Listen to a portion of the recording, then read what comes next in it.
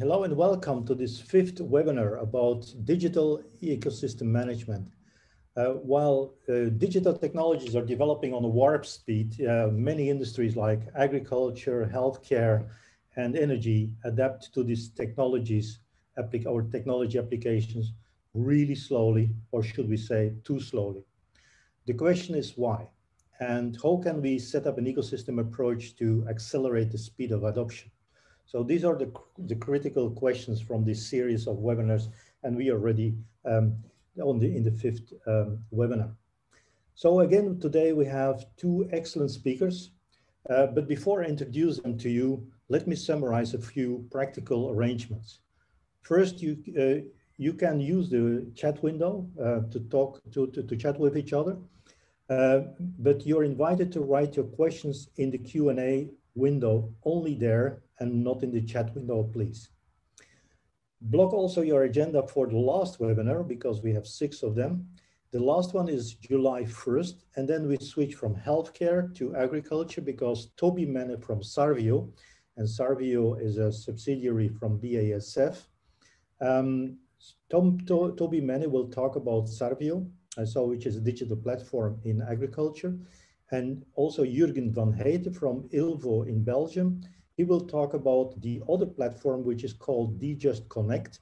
And Just Connect is basically a platform for farmers so that farmers have the tools to, and also let's say, can maneuver, can manage, let's say, their own platform, not just companies like BASF, but also farmers, let's say, from the downstream parts. Let me now introduce the first speaker. His name is Joep de Groot, and as you can already imagine, he comes from the Netherlands. He was from 2010 to 2019 a member of the board of directors from C Business. That's the corporate venturing arm from CZ, a large Dutch health insurance company. C Business participated in healthcare innovation ventures, and he founded a number of companies and was also involved in various companies as a shareholder and supervisory director. Joep has been appointed since May 2019 as chairman of the board of directors of CZ. And I met Joep a few years ago, already 5-6 years ago, I think, when he was still working in C Business. And it was a pleasure to explore with him the different ecosystems he set up to change the market dynamics. Joep always has a strategic view on the role of digital innovation and ecosystem management in healthcare. It's a pleasure to have you here, Joep, in our webinar today. I don't want to lose any time. The floor is yours. Yeah, thank you very much, Wim, for your kind introduction. Well, perhaps to start with, because I understood a lot of people from all over the world are attending. When Wim is speaking about a large Dutch health insurer, that's large in Dutch terms. So we're a small country with 70 million people, and large in our case means market share of around 20%, 21% of the Dutch market. So it's large relatively. Let me explain first, and then I would like to ask you, Wim, to open the presentation, a bit about the Dutch healthcare. Because afterwards there will be a presentation in the US healthcare, and there's some big differences. In the Netherlands, we have a healthcare system which is called regulated market, and actually it's highly regulated market, which is a kind of mix between social healthcare, like the one in the UK, and a more market-oriented, like the one in the US. Social in terms that the basic coverage is defined by government and it's defined in functional terms. And health insurers have to follow that basic coverage package, of course. And the health insurance companies are on their own private companies, but coming from corporations from a history. So they're not for profit. And that means it's a bit of a combination where well, at least we call it the best of both worlds. And of course, people from a more socialist environment says, well, perhaps we should go back to the UK. But just to give you a small background, Wim, could you please open up the presentation and give me the second slide? I will share my screen, right? And pull in the presentation. There, you should see it already. Ah, that's good. Could you, yeah. I put it into. So you just tell me when I have to move to the next slide, okay? If you would please go to the next slide. Okay. There we go. Yeah, in this slide, you'll see one of our two main problems. And actually, if we look at the current setting, our healthcare, and I think most Western healthcare, are actually not sustainable. And that's due to two things. One is the rise in healthcare costs, and the other one is just the rise in demand of labor force. But let's look at rise of healthcare costs. Currently in the Netherlands, around 20% of the income is spent on healthcare. And around 80% of our GDP growth in the recent years went to healthcare.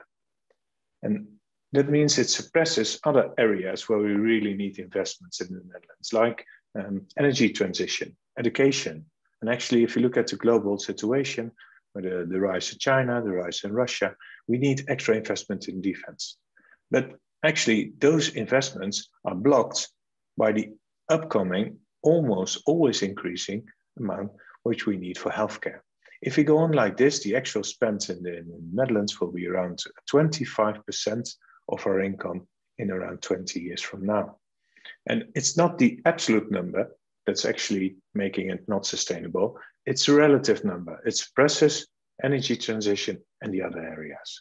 But even if cost wouldn't be our problem, even if we choose in the Netherlands to more or less to invest in healthcare instead of the other areas, we have an enormous other problem. Actually, if you really are out of a job and you're good as a doctor or nurse, come to the Netherlands, please do. We're a real shortage. That means some regions like the southern part, the southern west part, we have a shortage in GPs. We have a shortage in nurses. And if we look at the coming years, that's actually increasing.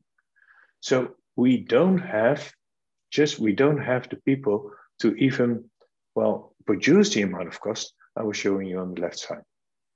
So if you look at that, it's not sustainable, and we really need to have innovation to make sure that the amount of care we need in the coming years can be given to our patients. Could you go to the next slide, please? And at the same time, we see an enormous amount of apps and e-health coming up. And if you look at that in the Dutch market, for example, diabetes management or COPD management, and I think for every field of expertise, we have a flood of apps coming in e-health. But still our real impact is very low. And that is because due to two things. One, that still a small percentage of patients is actually offered a digital solution. And when I hear a psychologist asking at a certain time to a patient, do you want e-health or do you want a real psychologist? That's not helpful. And the other thing is, well, I don't think we're going to be the Euro champion soccer this year, but we are actually the European champion in doing pilots. And that's rather strange. In a small country, only 17 million people, we have many pilots, but what we're not doing is really going on and scaling it up and make it into a transformation in the total model of care. So currently, we have a lot of apps, we have a lot of digitalization, but it's rather blocked by the fact that we don't create transformation. And that will be one of the main focus points of my presentation today. Next, please. In other industries, if we, Wim, when he did his introduction already said that, we see digitalization going much faster. And that's because it starts with solving a major bottleneck from a customer's perspective, and starting out in a variable niche, expanding to other segments, earning money. And then you see all the time that people like Amazon, Booking, or Apple are digitizing new services, recombine them. I think about iCloud, iMusic, for example, and integrate it into new services, and thereby creating something like solving a major bottleneck, which we weren't currently aware of. And we see that two things. One is that the winner takes all market, and the second thing is it creates a market shakeout. But at least in the Netherlands, this kind of circle and this kind of upscaling, you don't see in healthcare. And one of the major factors is that it's not driven by customers. It's actually not driven by customers. It's driven by capacity-oriented and partly the care suppliers. Could I go to the next slide, please? So if we look at transformation and why it's not working, I sometimes depict it as a Gordian knot where you can, well, try to untie it, but it's rather stuck. And let's go to a solution afterwards but let me explain something about why it's stuck. And the first thing is, well, what I explained in the previous slide, customer demands don't drive strategy in healthcare. Capacity does. What we see, for example, if we have a hospital with, let's say, cardiologists, and there are way too many cardiologists for the region, we don't see those cardiologists leaving. We see them seeking out new patients. And there's an infinite number of health complaints. That's the good thing about this market. But what you actually want normally, that the customer demand will drive your strategy. And if the customer demand changes, well, then of course, also the care providers will change their delivery strategy, for example. But in our case, still capacity is rather, well, doing the trick for these kind of companies. And then you would say, well, healthcare insurance, that's your job. That's true. But we had one thing in common in the Netherlands, or one big problem. We have a capacity shortage coming up. So they actually have a pretty strong bargaining position. And thereby, and let's see in the left corner, and they have a hard time reducing the fixed cost of healthcare. And what they actually are doing, the moment we start reducing cost by innovation, you see that in most cases, it's not really a reducing costs. It's more or less a calculation. And in order to pay for the fixed cost, they need to produce. That's our system, produce based. So if you start implementing new innovation where you say, okay, you can actually produce less, then some way they have to reduce their fixed costs. And that's for a hospital, for example, with a, well, say revenue percentage of 1%, still hard. So the next one is that the current healthcare institutions capacity is almost all needed, and especially, and that's typically Dutch, I'm afraid, bankruptcy is completely non-acceptable. We had one last year in Amsterdam. That was a bit too close to our government, apparently, and it's created a big riot. In normal market, the bad healthcare institutes or other institutes would, of course, go bankrupt if they don't fulfill customer demands or they're not financially viable. In our case, it means we as a health insurer are actually obliged by law to rescue them and to make sure that they get back on their track. But rescuing more or less bad healthcare institutes are only taking up cash and not, well, it's not really driving the needed transformation. And to be honest, if we look at healthcare insurance in the Netherlands, we're way too focused on production and we're not focused enough on transformation. At the moment we start discussing with a care institute these kind of Gordian knots, there's always a beautiful example why somebody from the left is right or somebody from the right is right. And in the end, you still have that Gordian knot. And well, I'm probably not here trying to discuss with you guys the Gordian knot, but the solution. So what we're actually trying to do is changing that ecosystem. Could you go to the next slide, please, Wim? And that's what we try to do is take a combined approach with CZ. And that means we're trying to create that customer orientation. And at the same time, we're trying to create some kind of institutional transformation approach. And we do that by creating a special product, Just, and it's a digital-only health insurance. And in that digital offering, it also offers its own digital services. That's one part. We try to create a new base with customers, which is digital-only and which is e-health oriented, and thereby more or less trying to create that loop, which you saw earlier, customer-focused first. But on the national level, institutional level, we try to create a transformation approach from the current hospitals, which we need, which we will probably need, and the current mental health institutes, for example. We try to do two things at the same time. One, national agreements, and we're trying out new care purchasing concepts. And let me go into a bit more detail in both of them. So our approach is a combination. Wim, please. And the first one is that we actually started 2 years ago introducing Just. And Just was the first digital, well, really digital, native digital branch in the Netherlands working for a health insurance company, purely digital. So it's aimed at digital natives, pure digital health insurance, but it also includes digital services. For example, we introduced there a skin vision, which is skin cancer check. And we created a triage question and answer service. We created digital physiotherapist. We created digital mental health. Well, actually we're there, we incorporate it in our product. And we are actually coming up with full service GP and online pharmacy. So what we're trying to do for Just is to make sure that the Just base, Just population are insured, have access to a wider range of e-health products. But they still have, of course, access to the normal Dutch healthcare. And we think the moment they start using, and they're actually using the e-health services at first, digital first, that their number to really go to the normal Dutch healthcare institute will be lowered.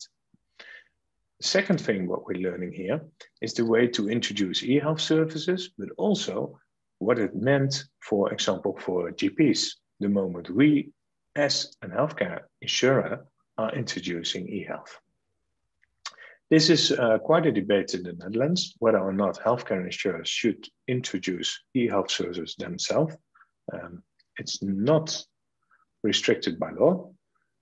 So we see it as a niche where we actually are trying and learning how you could create customer power to drive the digitalization. But that's only one approach. Wim, could you please skip this one? I'm sorry, that was an old one. Yeah, the other one is we need institutional, because if we only work with Just, it's going way too slowly. Even if Just is growing quite rapidly, but before it will have an enormous impact in the Dutch national healthcare system, it's way too slowly. So for the normal Dutch healthcare institutes, like the hospitals, we are actually taking a combined approach again with one, the CZ care purchasing, but also on some national levels. And the first thing we did was in all e-health, in all standard contracting, we integrated e-health. Whether it's the GP, whether it's a physiotherapist, whether it's mental health, hospitals, all of them. But there was not enough. So we created a redesign program. And a redesign program was actually a program in which we, together with the hospital, went to redesign the care processes for metabolic health, metabolic diseases like heart failure, COPD, etc. And that was actually, it's a quite successful program. So currently we have around 12 hospitals doing a complete redesign. And the next level, and we call the sustainable coalition, is that we don't focus on the processes anymore. We focus on the hospital as a whole. And I'll come to that a bit later. So that's one thing. We do that at CZ. And the second thing is we try to more or less use the triggers given to us, and one of them was actually COVID-19. During COVID-19, we had to make all kinds of financial arrangements in order to make sure that our hospitals and mental health institutes, etc., didn't go bankrupt.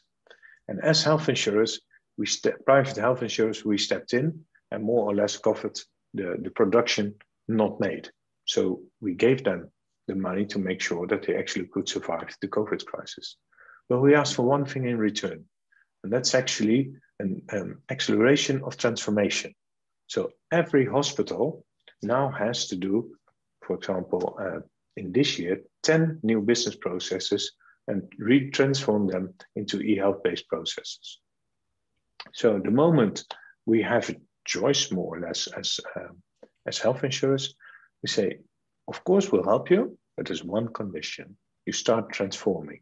And COVID-19 was therefore an excellent, well, more or less an excellent moment, but also from a system level, and the hospital themselves, seeing it as a good momentum, because that was the first moment that patients, as well as doctors, were not coming to the hospital anymore. They had to go online.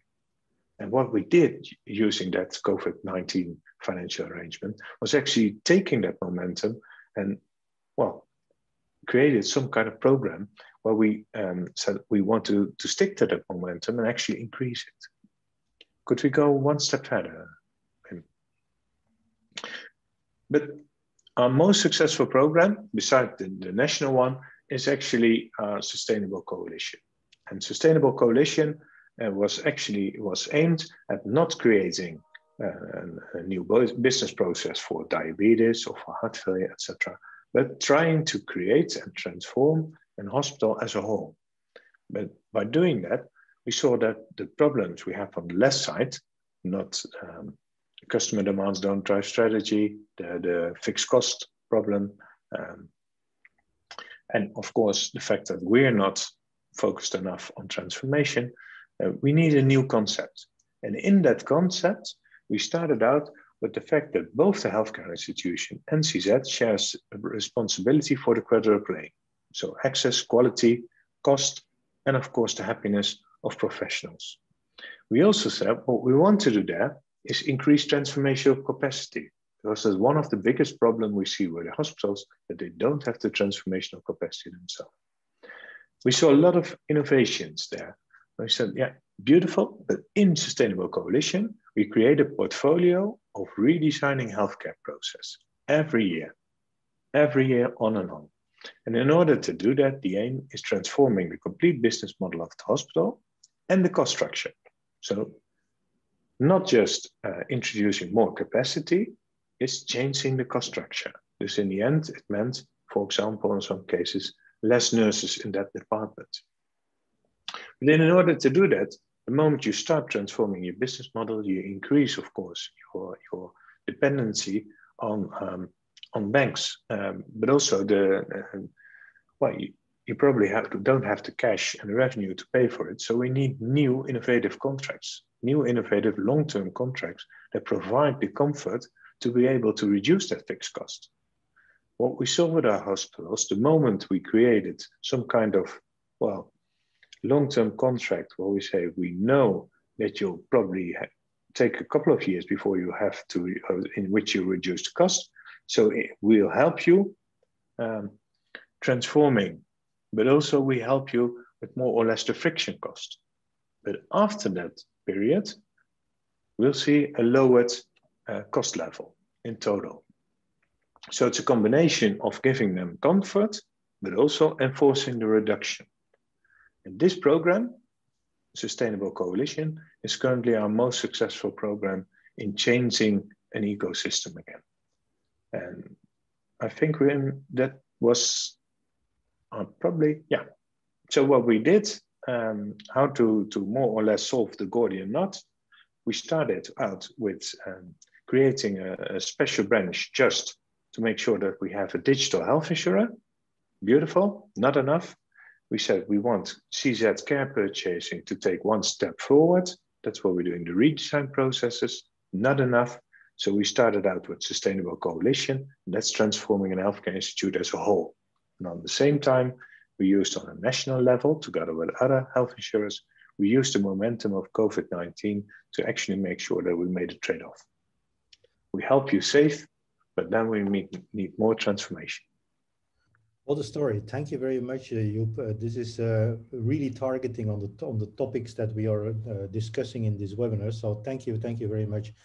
Normally we have a Q&A, but since both you and Karin, our next speaker, are focusing on the same topics, so I think it's better to move on with the next speaker and having the Q&A afterwards. But let me just shortly introduce Karin Cooke. Karin, she is you're leading the Kaiser Permanente International, and Kaiser Permanente is not just the next health insurer company. As you will see, they have a complete different business model, and that's one good reason to invite you here, Karin. So Karin works to share the benefits of an integrated healthcare model. So it's quite different, for instance, from the other health insurance companies that we know. and it's powered by a focus on patient-centric medical excellence enabled by digital technologies. Karin designs educational programs for international healthcare leaders, providing inspiration to support change in healthcare systems around the world. She has an MBA from the Anderson School at the University of California, Los Angeles. I heard a visionary talk of Karin about Kaiser Permanente a few months ago, and I'm really delighted that she wants to bring this story again during our webinar. Karin, thank you for accepting this invitation. Feel free to share your screen and start the presentation. Thank you. Great, thank you. I'm struck by Joep's presentation that while we have very different systems, we have quite a few similarities in the challenges of the future of healthcare in our countries. So what I'll do today is talk a little bit about one of our core strategies, which is becoming a digital first patient-centered organization. And I'll say that while right now I'm focused on sharing the highlights of an integrated care model with Kaiser Permanente International, my background at Kaiser Permanente was actually in digital innovation. And so I spent 10 years figuring out what does it mean to integrate digital capabilities within our healthcare system.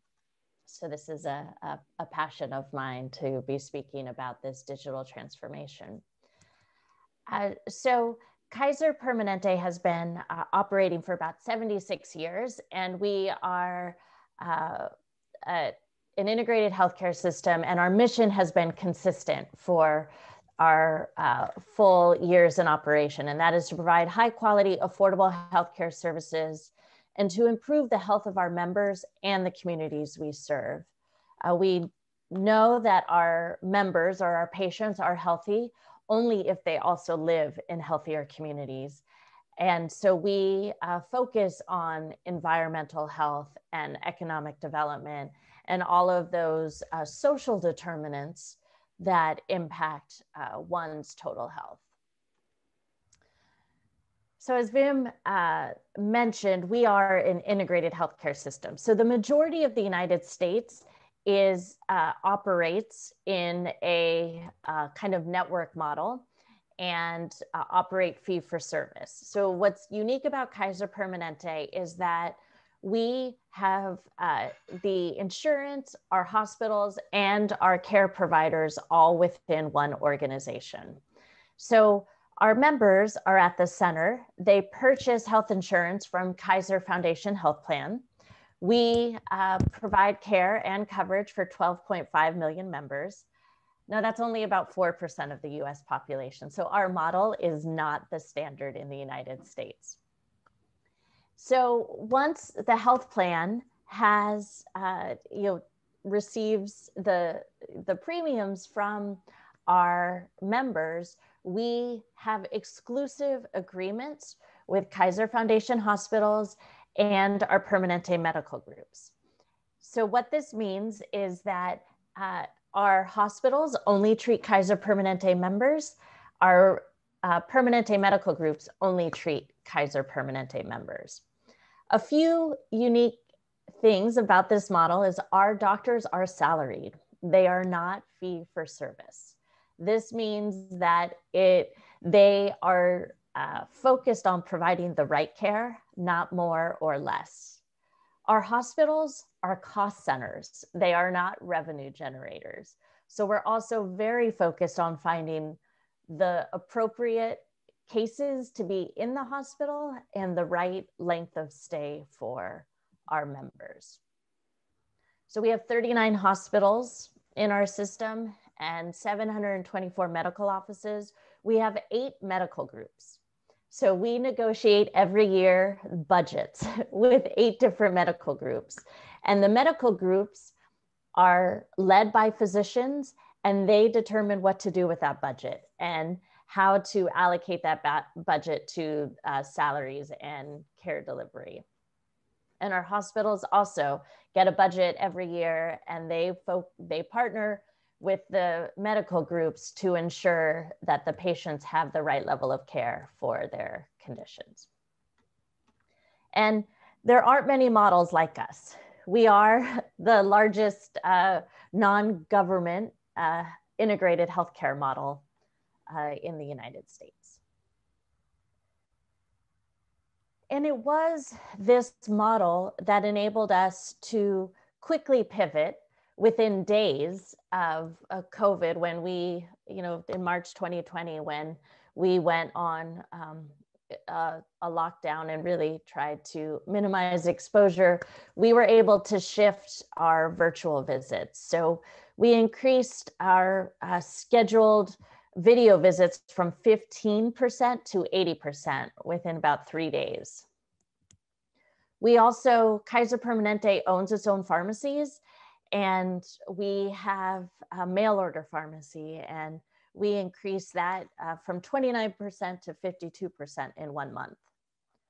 Our mental health visits increased to 98% virtual.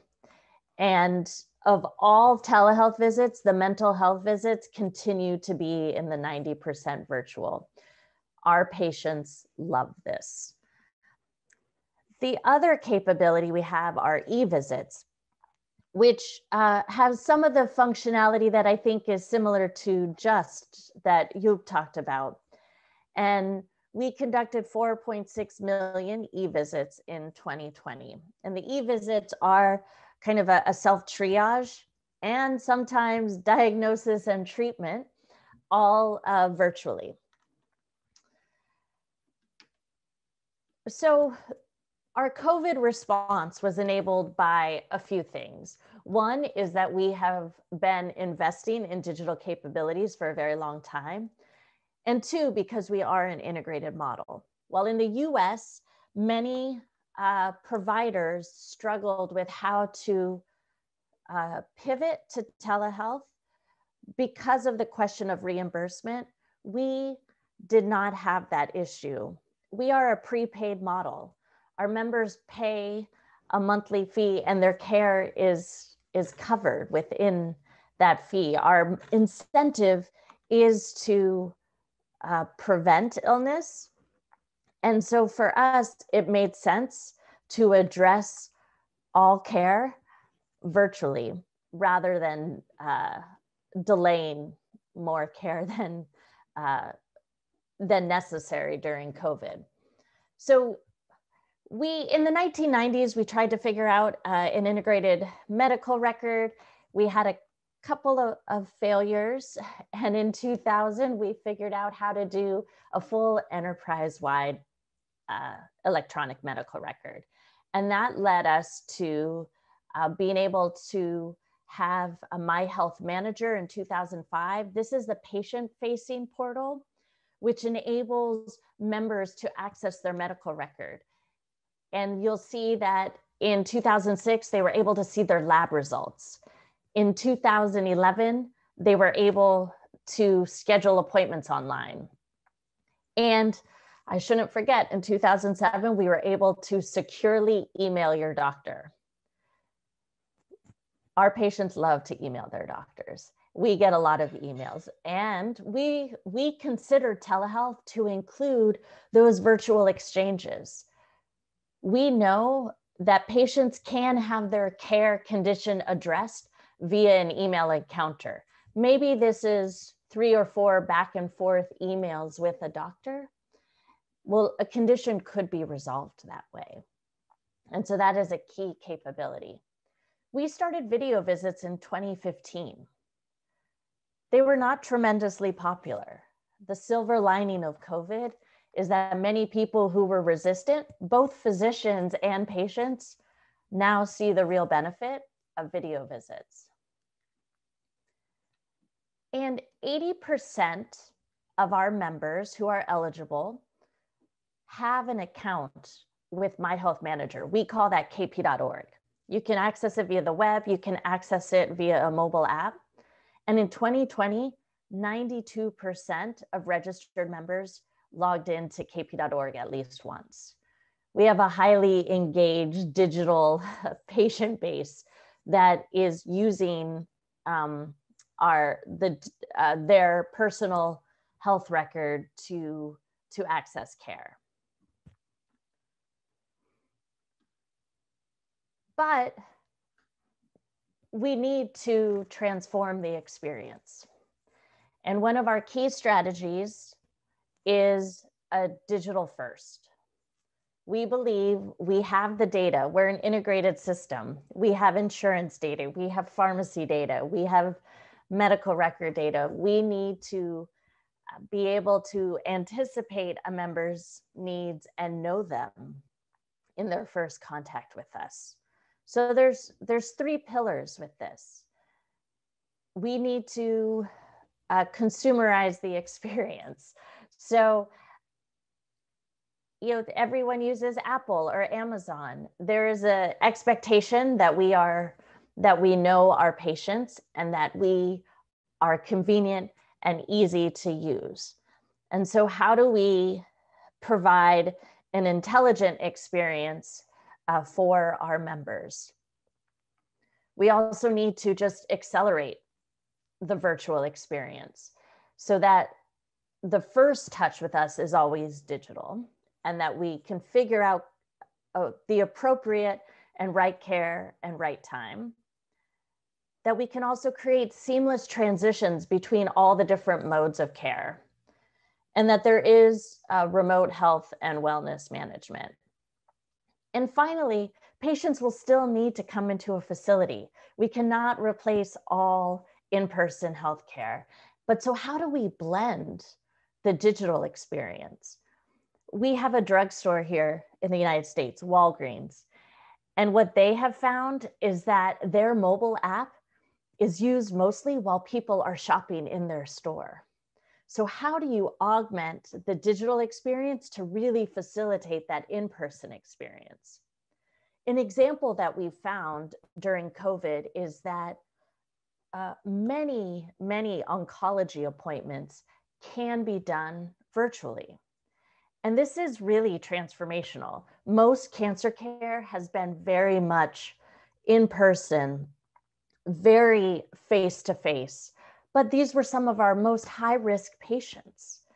We also had the challenge of physicians needing flexibility in their schedule. Many of them had kids at home from school and benefited from being able to do virtual visits. So how do you create an experience that works for both patients and physicians? Well, it turns out that virtual works very well for the majority of oncology visits. The other thing is some visits can't be replaced by virtual, but how do you coordinate the cancer treatment so that a patient comes into one room in our medical facility and all specialists video consult in? Imaging is done from one room, but the patient only connects personally with one care provider and all others are able to virtually connect. And so there's ways that we use the digital blended with the in-person to minimize risk, make it easier for the patient so the patient doesn't have to move around the facility as much and all the care team comes to the patient. And it does help with burnout. It adds a little more flexibility for the care team to have virtual as an option. And so that's another benefit. So I'll show you the e-visits. So the e-visits were one of the capabilities that the use of them dramatically increased during COVID. This is our mobile app. You log in and you say, yes, I would like to try an e-visit to get care for common concerns. And then you'll see that the top one, of course, is COVID-19. I actually just did this last week. My sons are going to summer camp and they need a COVID test before they can go. So I went on, this is actually my screen, and I click and it says, I click on here and then I can say, what comes up is it says, well, we're going to answer questions about what our need is. We're going to get a response from a clinician within 2 hours. And then we are, if issue cannot be resolved based on my answers to the questions, it is escalated to either a phone or video appointment. Another capability that is really, it's transforming care in a few ways is remote patient monitoring. And we have launched this in a way that we're using clinical grade devices integrated with our medical record. Our care teams get the real-time data from the patients and are able to intervene proactively to support our members. We've done this in a way that it's only been added when we actually have the care team and process already in place, so that having the real-time data is really impactful because we can act on it and be more proactive before a condition becomes acute. So we've really launched this for diabetes and hypertension. We also have remote monitoring for cardiac rehab, and we now have pulse oximetry. But with diabetes, the patients enrolled increased by 53% during COVID.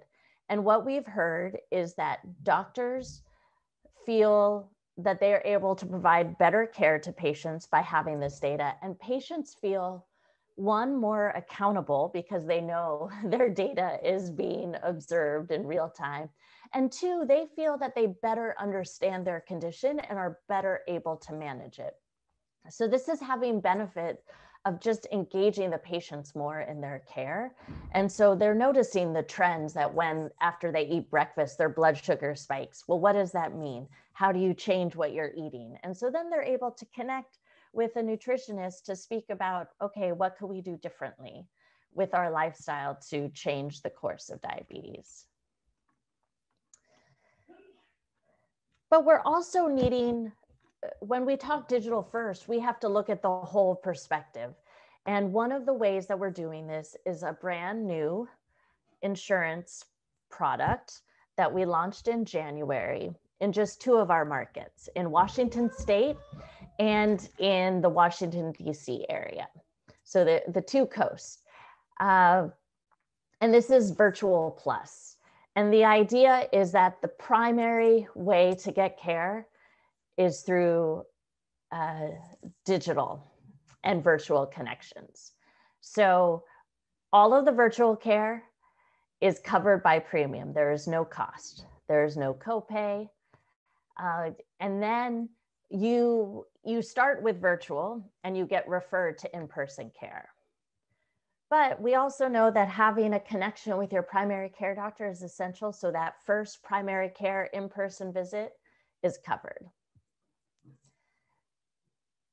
This so far is only offered as part of a benefit with large employer groups. You know, the majority of US healthcare is provided through employers, and that's true with Kaiser Permanente. The majority of our members get their healthcare through employers. And so this is being offered as a type of plan through employer groups. So in the state of Washington, since January, we have over 5,000 new members in this Virtual Plus plan. The satisfaction is 91% with with all the telehealth visits. About 80% of healthcare encounters are virtual. We expect that will become more like 60% going forward, but to start it's 80%. And the price of the plan is 10% lower than our more traditional plans. So we actually see that this is an option going forward, where we actually say digital is your first line for receiving your health care. One of the other services that is part of this is that you can have prescription delivery within 2 hours. We have mail order pharmacy, but for prescriptions that you need for something more urgent, that's available with same day delivery. And finally, we have an initiative around home care. In the United States, home care is fairly disjointed. It is not the best healthcare experience. And we also know that our members do not want to be in the hospital. So how do we move hospital care home? So Kaiser Permanente and Mayo Clinic have formed a joint venture and have invested in a software and services platform called Medically Home. And it orchestrates the care and supplies needed to provide patient care at home.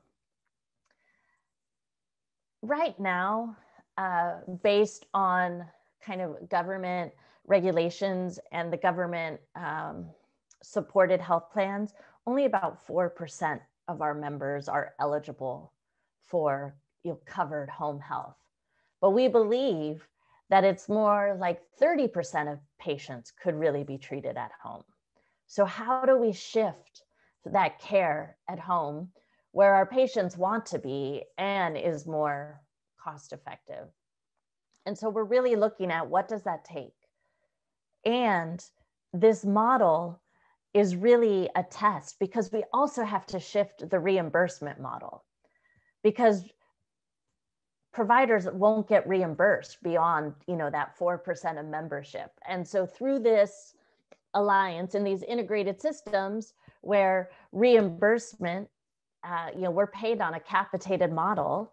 So reimbursement, we're not fee for service. So it is worth it for us to try this and then also work with the payers and regulators on what the reimbursement mechanisms are. And so this was just announced a few weeks ago, and we really see this as transforming care. For us, it means that we're not building new hospitals, but we're figuring out how to provide the right care at home and supporting members to have the quality of life that they would like and be surrounded not by other patients, but by their family and their community and their home. So we certainly, this is shaking things up. It's, in order to do this, we're changing the way we operate. We are designing with the customers at the center of everything we do. We're having to work differently. And at the same time, we are trying to be absolutely affordable, meaning we have to drive down our costs. And that means that we have to really look at how do we work differently and how do we deliver better care at more reasonable costs? Because right now, healthcare is unaffordable for too many Americans, and we hope to have more people with health coverage because we know that improves the overall health of the community. So we see this digital transformation as vital to the overall total health of not only our members, but the greater footprint of where we're operating. So with that, I'll stop and I think we'll move on to questions. Can you please unshare your screen? Yeah, thank you. Oh, this was a lovely presentation. Thank you, Karin. So you basically showed that the integrated insurance model allows you to go for rapid digitalization into the healthcare industry. And it also shows nicely how, and that's I think interesting for us, how digitalization and business models are linked to each other. Yeah, and that's also what Joep has been putting forward, that is that you have to change the business process, you have to change the business models. But since you start with a different business model as an insurer, it shows that you can go very rapidly with the adoption of digitalization. So thank you very much. So it's time for a Q&A, and while Ijeoma is preparing, let's say, the questions from the Q&A window, I will ask one question, and I think let's work as a panel here.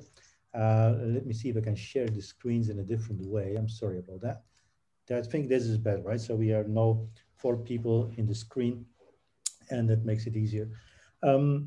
So one question I have is, and I start with asking it to you, but feel free, Karin, if you have an answer too.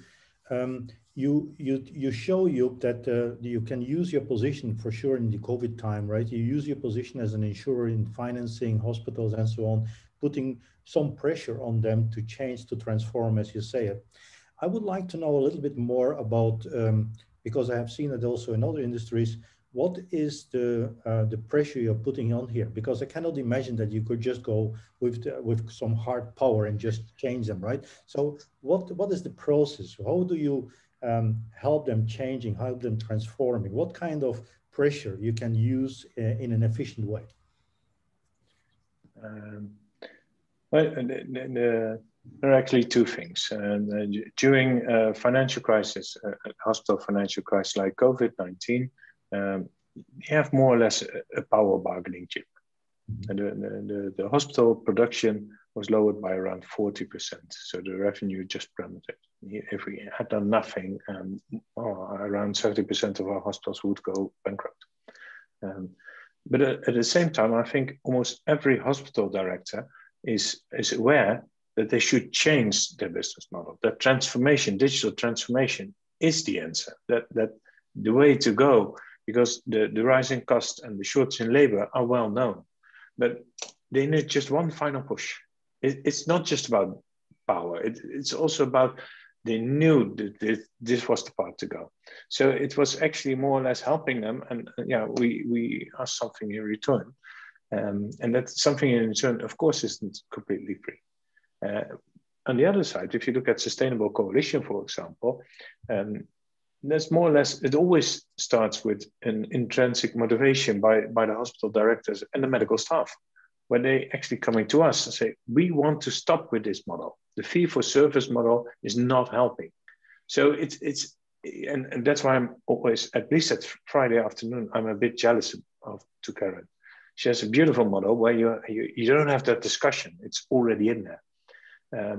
But what I see now is that more and more professionals and medical directors are actually coming to us, say, we want, in the Dutch situation, we want to create an alignment between the health insurer and the hospital. Can we do that? And that's what Sustainable Coalition is all about. And then you can have a foundation for transformation. Okay. Any comments on that, Karin? Because you have a different model of it and you have a different relationship with hospitals. Yeah, going forward, we still are advocating for how do we change regulations about reimbursement. Mm-hmm.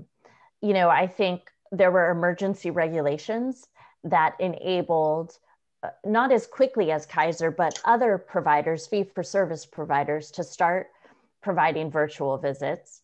And this also includes phone visits. Kaiser Permanente has been providing phone visits for decades, and that is still actually the most preferred type of virtual visit. And that helps some with equity issues, since we struggle with access to internet or good data plans. So, right now, so all of those things were covered during COVID.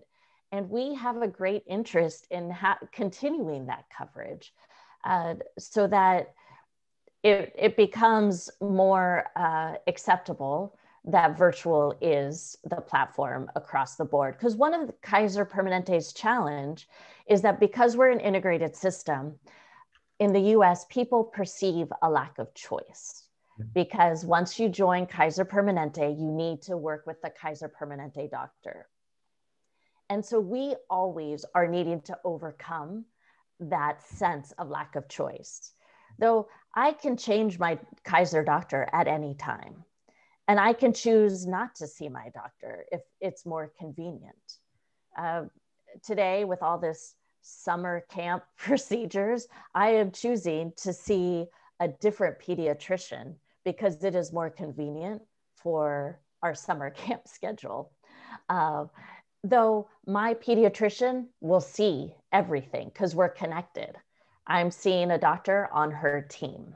So there is, but that's something that I know because I'm a member and I'm part of the system, but we have to overcome that hurdle. So for us, we continue to advocate for more coverage for virtual care because it's better for healthcare overall. And it, as we shift to these virtual plus models, it becomes more acceptable and known by the broader healthcare consumer base. Okay. Ijeoma, it's time to introduce the questions on the Q&A window. Please, it's your turn. Thank you, Professor Wim. Thanks, Joep and Karin, for your great presentations. And thanks to everyone who has sent in questions today. Our first question is from Fabian Rizak. He wants to know how important privacy protection is when it comes to creating and capturing value in healthcare ecosystems. Do you see consents and notices to be a sufficient tool for privacy protection? And a second question from Fabian as well. What do you see as the biggest issue in creating value through AI? In your opinion, is the policy up to date with rapid technology development? Thank you. Feel free. Those that have an answer, please go ahead. Karin or... Ladies first. You know, this question makes me reflect back on an innovation project that I had done several years ago. And we were looking at creating a digital formulary of mobile apps.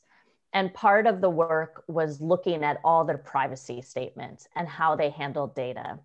And it turned out that Kaiser was far more conservative about how data should be used than some of the most popular apps on the market. And so it's interesting that we couldn't recommend certain apps that our members were frequently using because they didn't meet our data standards. But just general consumer perspective, patients were using them. But if it came from Kaiser Permanente, the standard is different. So I'll say that I believe that over the past few years, patients have become more comfortable with all these digital technologies. It's rapid. And so the consents that we needed to get, 7-8 years ago, it's much easier now. It's more acceptable. It's on the market. They're experiencing wearables in their personal lives. So a wearable for healthcare is normal. AI is essential for us, and it is maybe our biggest use is in the privacy and security domain, that we use AI to look at any potential breach in our network and data system. We have a 24/7 cybersecurity hub that is monitoring any incident that would impact our data or networks, and that is where AI is being used. And so I'll say that in healthcare, at Kaiser Permanente, we have moved maybe a little more slowly because we are very focused on privacy and security, and we are a little more conservative than many of our, I would venture, my guess is that the majority of our patients are less conservative with how they're using mobile apps and devices outside of healthcare. And so we approach it pretty conservatively and know that there are hurdles for vendors to work with us to meet these privacy and security thresholds. Yeah. In addition, I think privacy issues are really a big hurdle if you look at the digitalization. And so if you don't overcome them, and it's in Europe, there's a GDPR, which is rather strict. It's not conservative. It's enormously strict compared to the US. It's actually blocking a lot of innovations, and at the same time, it's needed. Because what we see is patient value, of course, their privacy, especially on medical records. And there's a strange thing, as Karin also already pointed out, that on Facebook or whatever, we share almost any data. But at the same time, as healthcare providers, who are asked to more or less secure the data very strictly. But the question is just, if we don't make people feel safe, that they won't go into digital. then it's not about being safe, it's about feeling safe. And that's something different. Okay. We have another question from Steen Jans. He wants to know, the question is to you, Joep. The question is, you made a reference to the quadruple aim. If, however, you need to distribute your efforts due to financial and other limitations, how would you divide your means over those four aims in order of decreasing priority? In other words, if you were at the beginning of a digital healthcare system transformation, which of these four aims would probably make the most impact at the early stages of that transformation, and which probably would have the least impact in the early stages of a digital healthcare system transformation? That's a good question. And it's also defined by the field you're in at that moment. For example, if we look at diabetes care, we don't have a shortage on diabetes nurses, and the quality is excellent. So actually there, I could choose something different than, for example, dermatologists. Dermatologists has a big shortage in the Netherlands. So we could actually go for capacity, accessibility, instead of, well, not instead of quality, but a lower quality threshold, and we should focus on accessibility. But if you start with digital transformation, the fourth one, professional happiness, will probably, in most cases, in my experience at least, will be not considered in most projects. And it's actually we are introducing our own hurdles. The moment we say that the professional happiness is not part of our goals, we're creating business processes which are completely disliked by the ones who have to more or less being part of it. And if they're disliked by them, they find another route. And if one thing we're good at as doctors, and especially as Dutch doctors, is finding another routes. We're very good at that. So it's not about just prioritizing them. It's prioritizing them, look at the field you're in, solving the problem. And that means diabetes is something different than dermatology. But one of the things you should always consider is the fourth one. If you're not making sure that medical professionals are included and have commitment to the project, you're destined to fail. This question is for Karin. Sting Jans again wants to know how, he says, impressive how much of a digital transformation journey KP has already gone through. If you were to compare the early phase of that journey versus the phase at which you are now, which of the various stakeholders will require push by KP, and which stakeholder will probably actively pull KP's transformation process? Thank you. It's a good question, and it builds on what you've just said, that I think the physicians and the care teams have to be involved in the design, and they, we use the model of finding those early adopters in the care teams, and they kind of push their colleagues along to provide feedback to help design the best solutions. And the pull's really coming from our consumers. We need to move more quickly to respond to their demand. And I say consumers because we sell to employers, our insurance plans, and then we have patients. So we have many different types of healthcare purchasers. And so we're getting pulled, and the expectation is that we can move as quickly as other disciplines, other markets. And so how do we do that while managing privacy and security and building trust? So I think trust is at the core of all of this digital transformation. So they trust us with their health, they trust us with their data. And our physicians also have to trust that any new technology coming in is delivering better outcomes, that it's bringing satisfaction to their lives. And so I think there's trust in every person, every individual involved, and how do we do that? And so I think that, the pull is coming from our patients and consumers, and they need to trust that everything we deliver will be an exceptional experience. and that our physicians and our nurses and our pharmacists also feel that what they're being asked to do is delivering more value and not contributing to their burnout. Thank you. Another question from Franklin Tan Jiping. This is for you.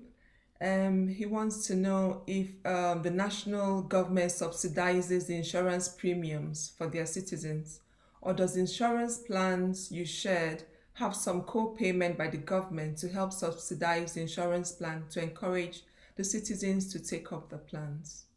That's a good question, and I rather hoped I would not have to go into detail in that complex Dutch system, but around 50% of the premiums, or not the premiums, but the money we need are actually collected by taxes and redistributed by healthcare or by the government based on the customer profile we have, based on the risk profile. And the other half is more or less the premium we receive from our members. So it's not completely subsidized, but it's based on the risk profile. And in return, we have to accept every potential member that comes to our door. That means we can't select based on a risk profile. That's forbidden in the Dutch situation. The Affordable Care Act also made it so that we accept all patients, regardless of prior conditions. So we're in similar situation. Okay, very good. Another question from Franklin as well. This is for Karin. Could you share more of how KP was able to convince patients that e-visits is not inferior to an actual in-person consultation? Thanks. Yeah, well, so e-visit started, and I remember being involved in a pilot, because we like to do pilots at Kaiser Permanente too, a lot. But we were involved with a pilot, and the example was a urinary tract infection. And you are, back in the day when we were at offices regularly, and you had a history of them maybe, and you had symptoms, but you didn't want to pick up a phone and have to talk to a doctor while your colleagues were around. So that was the persona that we had in mind as we were thinking about this, that you could answer questions online. It matched up to your medical record. So maybe you had a history of this, and you would have everything taken care of without having to pick up a phone. So that was the persona that we were going for. And it did, as we were using it, it was an area that people felt comfortable using. And there's also just different, the idea that healthcare becomes more convenient is really increasing. And there's a segment that will choose convenience over maybe the relational aspects, especially when it comes to conditions, like pink eye or things like, just very common conditions that don't maybe require a ton of diagnosis or imaging, things like that. So I think that, again, it was relatively a small percentage before COVID, but we cannot let a good crisis go to waste. And e-visits really were incredibly useful. It prevented people from having to call, wait on hold. The way that our our digital first transformation has happened is that when you log in to an app, it'll say, what are you asking about? And based on my profile, it would say, oh, COVID vaccine or COVID test. And if you click on that, it leads you to an e-visit. Part of the way that we've helped our patients become accepting of it is guiding them through what we believe is the best way to get care. And for COVID, e-visits were really the most effective way. You could quickly schedule that test you needed before you could travel, or you could schedule your vaccine appointment. And so with e-visits, we were able to very easily guide patients through the level of care they needed. And that helped with acceptance because we made it convenient. We showed that we knew who they were and could show them to the most effective way to get care.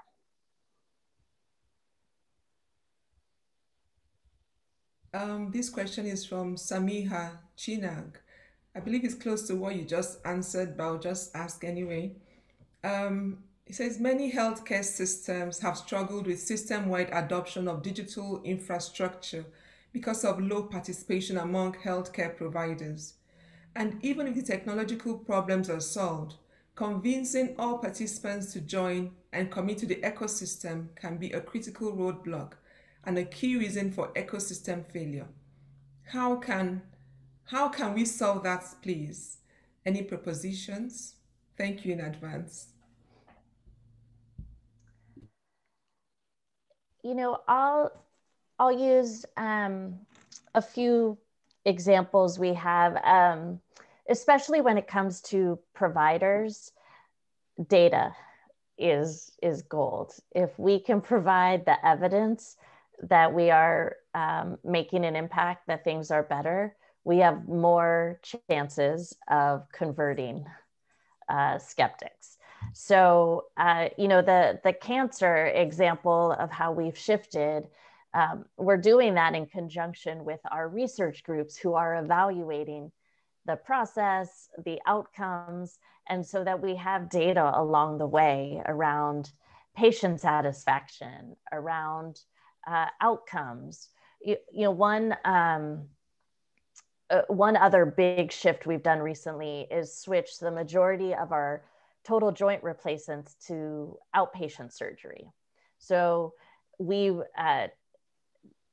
know that recovery is better at home, and we have studied that there's no adverse outcomes by having patients go home the same day they have surgery and have a physical therapist be at a patient's home the day after surgery to help them with their rehabilitation.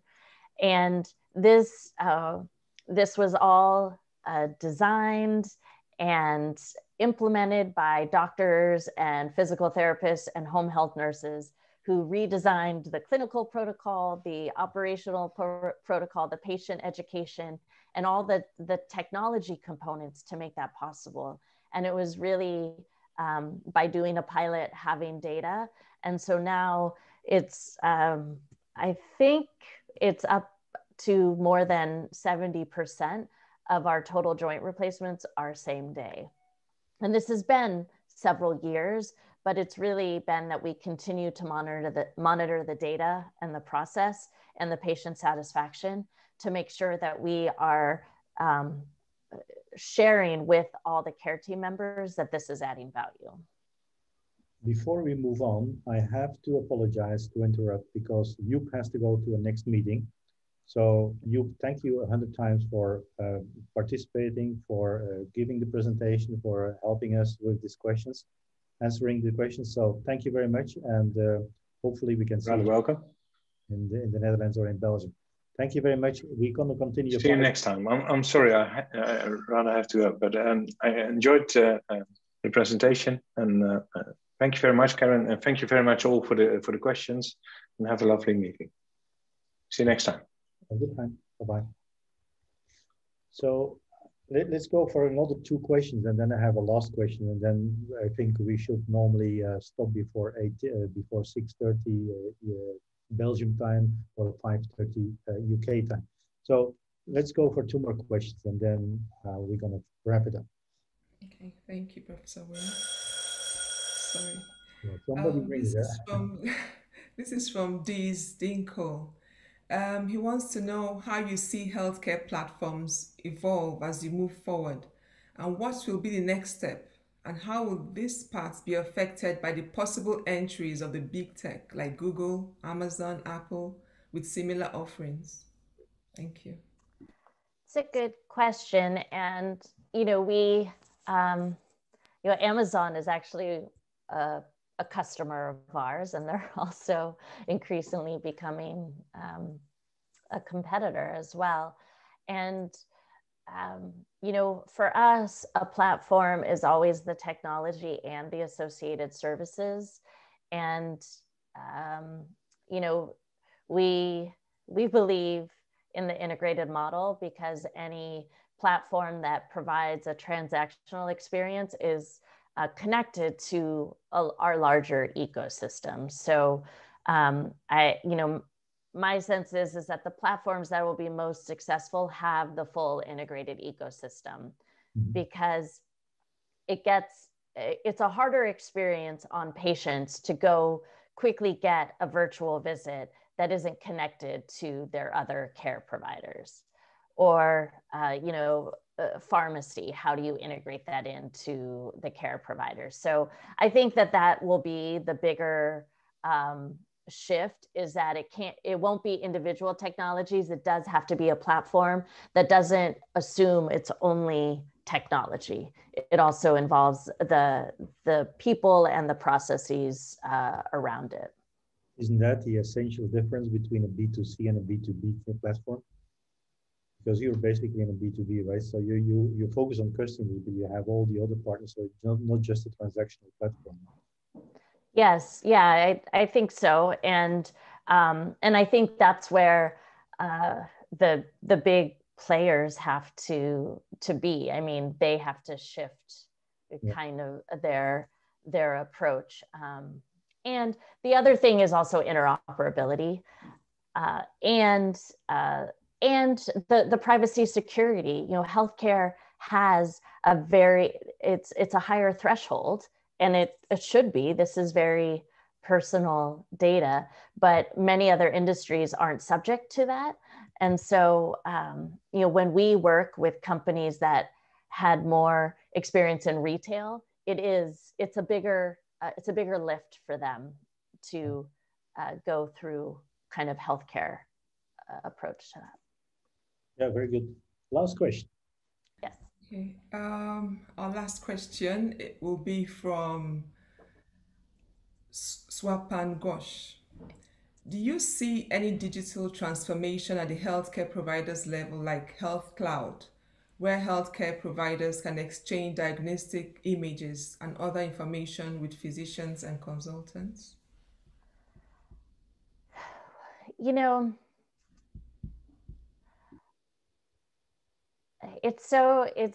I think, well, I can imagine this happening. I think there's great benefit to it. We've tried to, that's part of our transformation at Kaiser Permanente. So, you know, we actually operate in a federated model. And so we aren't, there's a lot of independence even between individual medical centers in different cities and individual markets, whether it be Northern and Southern California. And so one of the things that we've done is we have asked all oncologists to specialize in specific cancers. And so what happens is that a doctor in San Francisco would consult with a doctor in, you know, Los Angeles. And they're all part of Kaiser, but they're sharing the images and getting that consultation. And we're part of the same system, but there's huge benefit in that, because you don't have to have all of those specialists in San Francisco. You can leverage these partners. And for us, it means keeping it in our system without having to have so many specialists, but we leverage the full scale. And so, you know, whether that happens more broadly in systems that aren't connected, I'm not sure. Though I think COVID has maybe prompted some of that change. Some of what's happened is there is an interstate compact that was formed to help providers, because right now we have to have different licenses in different states, but a compact was created to allow interstate care being provided virtually. So I can see that these consultations, conferences, case conferences could start to happen among these coalitions that come up. Okay. So let me finish up with a more broader question. So you have, of course, with Kaiser Permanente, the advantage of a rapid digitalization through the business model. So, and you could move ahead, let's say, compared to many other companies or many other payers. But if you look at the United States and eventually Europe, but probably it's easier for you to talk about the United States. Who should be acting and what should happen to accelerate the digitalization, given the benefits of digitalization in healthcare? Who should act and how should they act in accelerating, let's say, digitalization into healthcare in the United States? Well, one is, the government, they provide Medicare, which is for 65 and older, and Medicaid, which is for lower income and disabled population. And if they support digital, that takes care of a large portion of the healthcare segment. The people who are actually requiring the most care, if they were encouraged to take advantage of digital, that would make a huge impact. I also think it's partly medical schools and changing the way that that doctors are trained, and what is bedside manner now, and what does that look like in a virtual world, and how do you train on leveraging the virtual environment to provide those insights that you're used to having in person. So I think that there's kind of the early stage part of the medical system as well as government. And then, I do think there's so many tech players. Essentially, every digital company is a health and wellness company. They have the potential to be. And so it's really, for me, it's always, there's so much data, but how useful is the data? How would it be acted on? And so really thinking about what makes any information from a digital platform, what makes it actionable, and supporting total health. And I think those are some of the key questions. I don't think we've figured out how to change everyone's behavior to always be in pursuit of better health. But when that happens, that might drive the digital transformation as well. Good.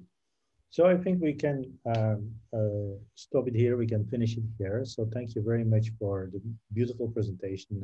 It's a nice overview of what Kaiser Permanente's business model is, how it's linked to rapid digitalization and so on.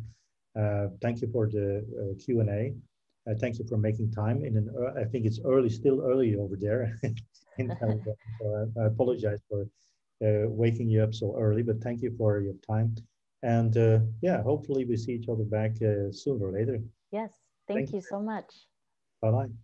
Have a good time. Bye. Thank you. Thank you all.